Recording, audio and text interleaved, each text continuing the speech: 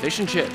Malcolm Rands just can't get enough of this stuff. Oh, I'd love to have a good supply of this. See, this oil from Ming Yan's Fish and Chips is gold to Mel, black gold.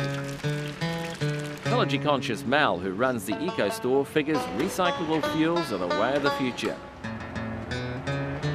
Oops, running out of fuel. And how about this for a refill? Yep, that's oil from Fish and Chips going into his diesel van. We try and get rid of the snapper and the potatoes out of it, of course, but strain that out, 10% pure alcohol, and that's all you need.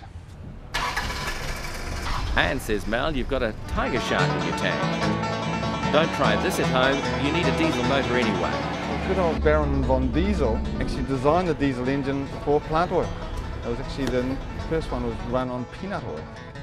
But why bother when you can get the regular stuff from the petrol station? Oh, look, it goes a cracker. It actually has higher mileage per gallon.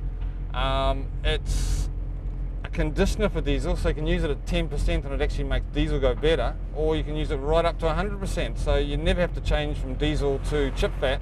You can do it any time you like without any change to the motor at all.